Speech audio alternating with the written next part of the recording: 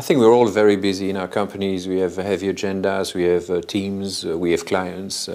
So I think it's important 2 or 3 times maybe in a year just to take a day or 2 or 3 and take the time to meet some colleagues, but also some attorneys from law firms or service providers, and just get a sense of what is happening out there.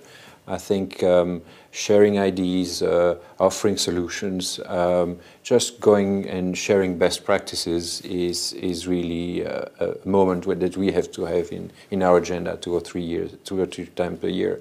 I think it's an exercise that I try to do, and each time I do it, I come back with a number of ideas.